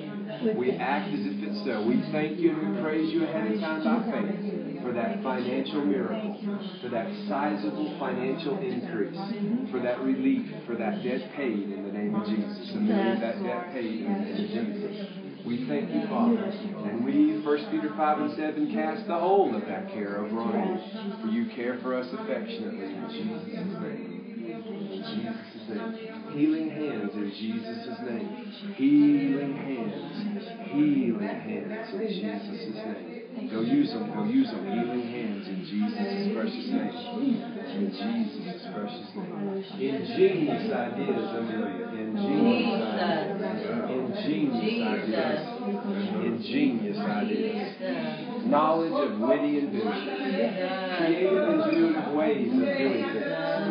Cutting Holy Ghost corners by the wisdom and the favor of God. The providential order of things by the Spirit, in the natural. Wisdom of God in the name of Jesus. Time-redeeming, ingenuitive ways of doing things. Amen. Sounds like you. Carol, favor. Everybody say that with me. Say, Carol, favor. In Jesus' name. Just taking a bath in the favor of Almighty God. In Jesus' precious name. In Jesus' name. Hey, Jesus, in Knoxville, there's a Red Robin restaurant. And I think it's the coolest thing because they have a TV in the floor. It's a glass floor. When you're waiting for your table, there's a TV. And I see you sitting somewhere, and I see a glass floor, and I see fish swimming at your feet. The Lord knows what that means. You'll know it when you're in the middle of it. All right, let's praise and thank the Lord for what He's done tonight. Lord, thank you so much for tonight. Thank you. Lord, if you want to do anything else, Ephesians 3:3, go ahead. Lord, we're open to it. We're open to it in Jesus' name. Somebody needs... Oh, we're not done yet. If you got to go, you got to go. We're not done. Somebody needs clothes and jeans. I hear clothes and jeans. I hear that. See, y'all thought I would clothe you in righteousness was like some spiritual stance. No, God cares about the natural things. Anthony and Tommy, I hear this in my heart. Come pray for her clothes and jeans.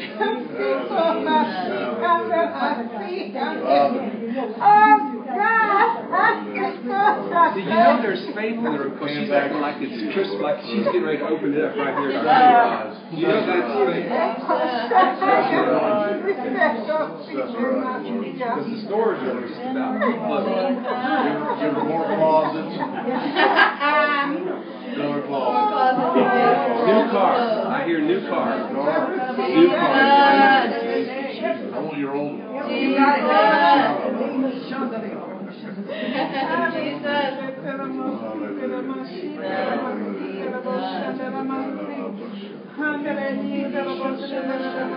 Rita, come up here. God is positioning you in a short time, and I hear Him saying you've been in a box, but He's about to put you in a situation that's going to burst you like a piñata, and all your gifts and talents and abilities are going to come out, and people are just going to gobble them up. You're about to have a divine encounter with Jehovah Nissi, the Lord our banner, whose banner over me is love. You are. Not this one, that one. You are. Say that with me. Jehovah's banner over me is love. All day long, the Lord is quieting me with His love. His eternal, everlasting love. And I am a piñata. I'm a Holy Ghost piñata with gifts, talents, and abilities. And increase and favor is coming my way. My life is turning up and out in Jesus' name. Because present circumstances are not worthy of me. God's taking you higher. God's Jehovah Kwan too.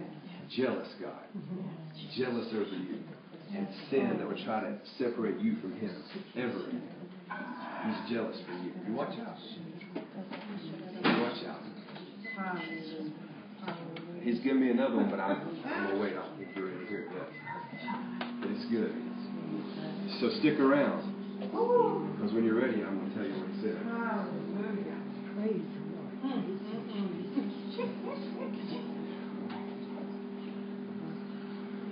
Somebody in here is getting ready to take a trip, and you want to take this with you. Who in here is getting ready to go on a trip, and you want to be a Holy Ghost going somewhere to happen? It don't have to be a long trip. It could be a short trip. You're just going on a trip, and you want to be the Holy Ghost going somewhere to happen. Miss Colleen? Yes. I'm going to take a trip. Let's stretch forth our hands to Miss Colleen. Say, Miss Colleen, you, my friend, are the Holy Ghost going somewhere to happen.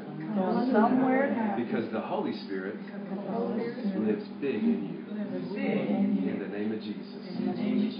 And we release you by faith to be that sign and wonder. In Jesus' name. Amen. Now, I heard somebody in here say, when I was talking about casting demons out, that'd be cool. I'd like to do that.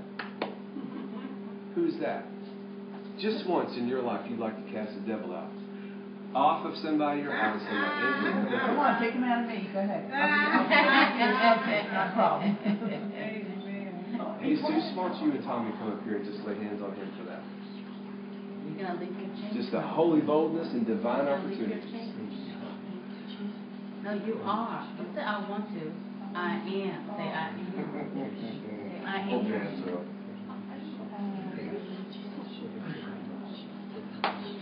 Now, somebody in here I am. has a relationship, and you need the Holy Ghost to work in it. And I believe it's one that I don't know about. But there may be one I do know about, but it might be something I don't know about. And you have a relationship, and there's quarreling that takes place. And you want the Holy Ghost to minister in that quarrelsome relationship.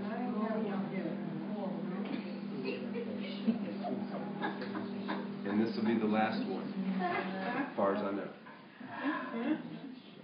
Okay, well, we'll wait a minute. Quarrelsome relationship. And if I know about it, that's fine. But if I don't, well, then that's fine too. I'm coming. Quarrelsome relationship. You'd like to see the Spirit of God move in. All right? Amelia, Carol, I want y'all double team his quarrelsome relationship with bathe it in prayer in Jesus' name. Kelly, that be all right if they pray for your husband? Peace reign. The spirit of understanding, Lord, the spirit of compassion.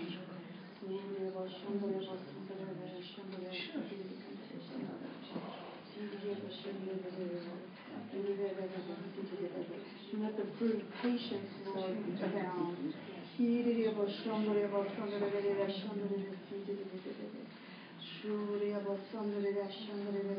And tolerance, Lord, and submitting one to another, preferring one over the other one, Lord. Let Christ-likeness come forth, Jesus. And retaliation be gone. Let no more retaliation be in the hearts.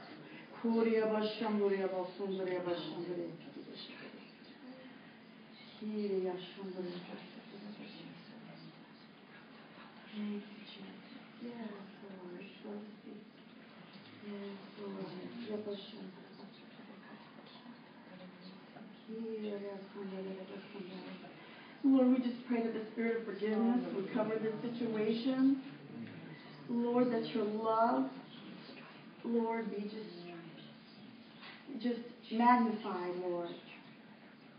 Lord, Jesus, just baptize, Lord, this situation in your love. Father God, and I bind any divisive spirit, any quarreling spirit, any spirits of confusion and misunderstanding. Yes, Jesus.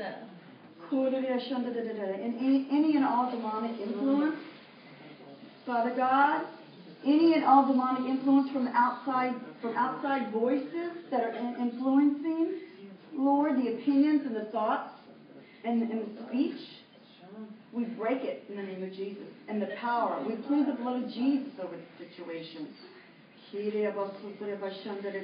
And let it stop right now. Lord, we draw a line in the sand and it will go no further. And this relationship will not be broken, and Satan will not have his way.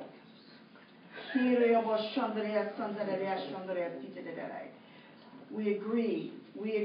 Where two or three are gathered together, we agree according to thy word. And let it be done. Let it be so from this night forward, Lord, that there will be a change and a shift in the atmosphere. Thank you. Thank you.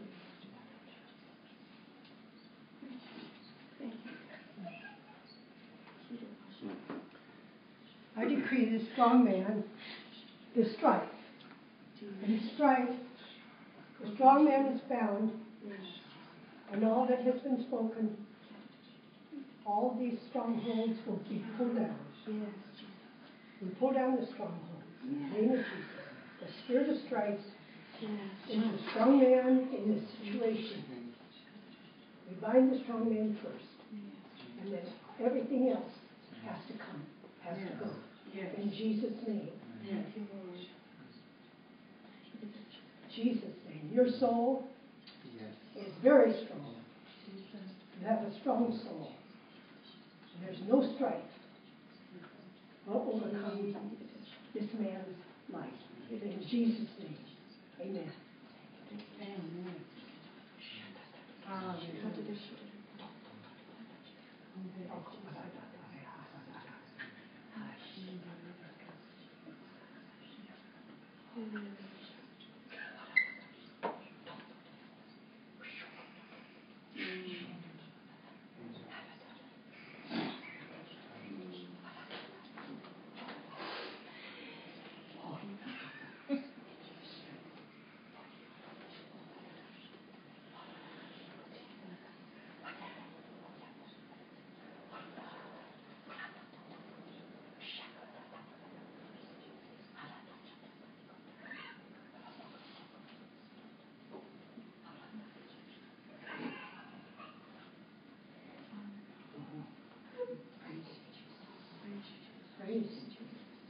If it's the Holy Ghost laughter, let it out. No need to be shy in here. Just let it out. We could all use some laughter. You know, unusual manifestations follow the prophetic harvest. See, God made his man first. He didn't do away with Let it out. because Just the women roll in the were floor. strong. He made his man Roll in first. it. You have your place. You see, strife doesn't have anything to do with relationships where Jesus is concerned. And it's strong and it's gone. In Jesus' name. Amen. You'll recognize it. You'll tell it. See, we don't war in flesh and blood at all. We war in the spirit. And we will go in and we pull down that stronghold. We bind him. He's got to go. Right. See? Because you're aware that the Spirit is the living God. Amen.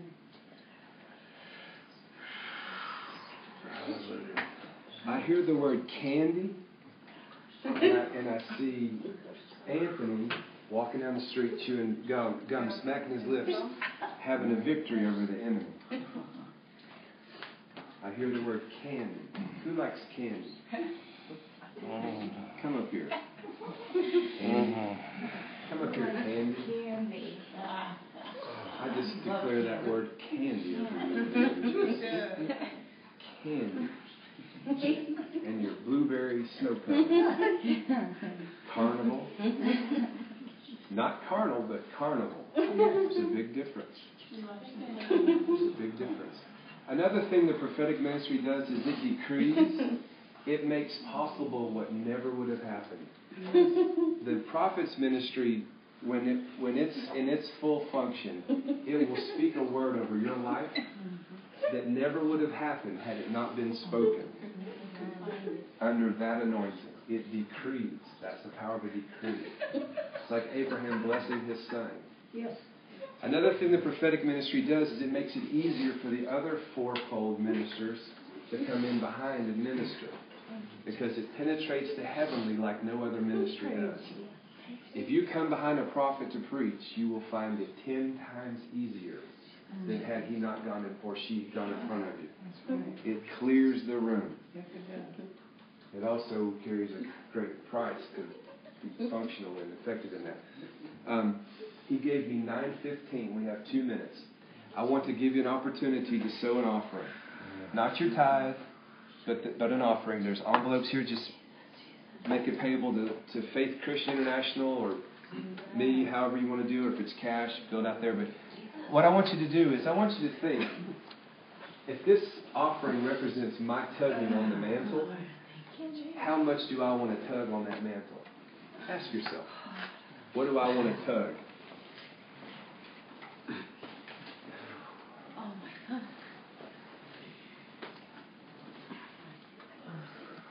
If you weren't here when I told this before, Asia, the girl that we prayed for last Wednesday, went to the doctor she was scheduled for surgery Friday, and the doctor this was after we prayed, the doctor took her to her operating room with an IV in her arm and her gown on, and was telling her, now when we do this surgery to remove the fluid in your lungs may collapse and you may die, but you might not. And then the surgery's going to take this long, and then it'll be this long to recover. But for some reason, he took another x-ray before he operated, and he came back and he called her to the room and he says, Asia, I want you to look at your x-ray. There's not enough fluid to operate. Last Friday, this is how it was. You had 90 days to live. This Friday, the fluid was not enough to operate. All the cancer around your heart is gone. I don't want to see you till January. Amen. She's normally there in the doctor's once a month like clockwork. He said, I want to see you till January. This is someone that gave 90 days to live Yes, Jesus. last Friday. Thank you, Jesus. Hallelujah. Glory. Hallelujah. House situation that we're in, which I've just been given to God, but got a message today that it's all been dropped by the bank, and we're good. We're there. We have a house. Merry Christmas. Amen. Praise the Lord. Praise God. Praise the Lord. Anybody else got something they want to share? Something else that's happened. Anthony? I saw something earlier when I was praying. Okay. I think I know who it's for, but I saw I think it was like a little toy gun. It was upside down, and there was like one of those orange sticky darts in it. Yeah. So, I don't know who that's for. Probably no weapon formed against you shall prosper. So. Yeah, no, that's good. A lot of times you'll see something and you'll be in a situation. You know what came to my mind? This is what came to my mind. I'm just going to shoot straight with you. I thought, Lord, am I going to be at somebody's house wondering if I'm supposed to be there or not? And I happen to see one of their kids' toys lay on the ground and it's an upside down gun with a dart. And it'd be a comfort to my heart that I'm actually at the right place at the right time. Amen. When I was wondering. Amen. Something like that can be huge. You just, and give you the confidence to flow in a moment when you normally wouldn't. You'd be vacillating. It's powerful stuff. It's powerful stuff. And Anthony's been accurate before. That's not his first time. He's been accurate before.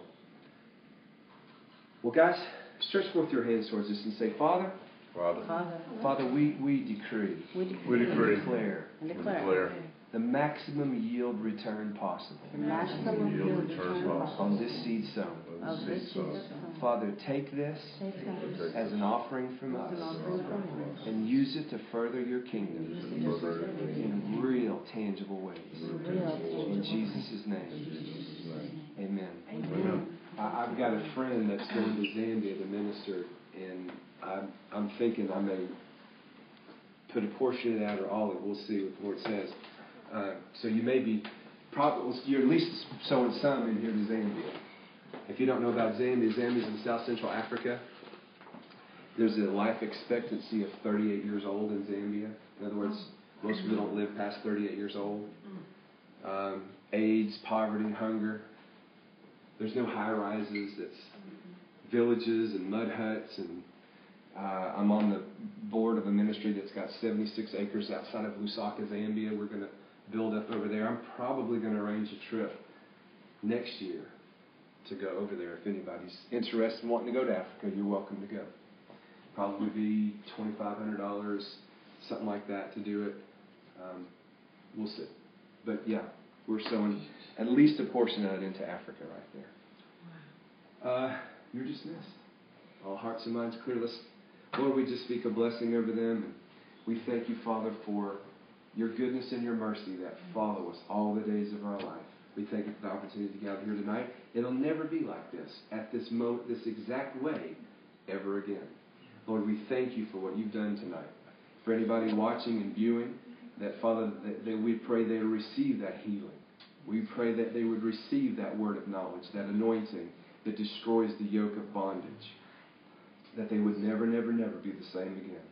Lord, let that prophetic anointing flow in our lives as you see fit. And Father, just destroy demonic strongholds in our life through the word and the anointing in this office. And Father, we thank you for these precious, precious people who have come tonight. I pray they give you the time and the patience for these words to come to pass. I pray they would not get ahead of you or lag behind you, but they'd stay in tune and in step with you. I pray, Lord, that they would fulfill the requirements that it takes for these words to come to pass. I pray they'd be at the right place at the right time, highly favored and sought after, as your word declares it will be, Psalm 5 and 12, like a mighty shield surrounding them. In Psalm 91:10, that no evil would befall them, that no plague would come near their dwelling. In Psalm 23:1, that the Lord, you are their shepherd, and therefore they shall not want for anything. Psalm 37:4, as they delight themselves in you, give to them the desires of their heart. In Jesus' name, amen. Guys, I don't ever keep you this long, but I believe we were accurate tonight. So, all right. There's chicken and yellow rice and dirty rice in there. If you want something to eat. I used to be up late. Hallelujah. Not bad for a message you created in the kitchen. Cooked right up.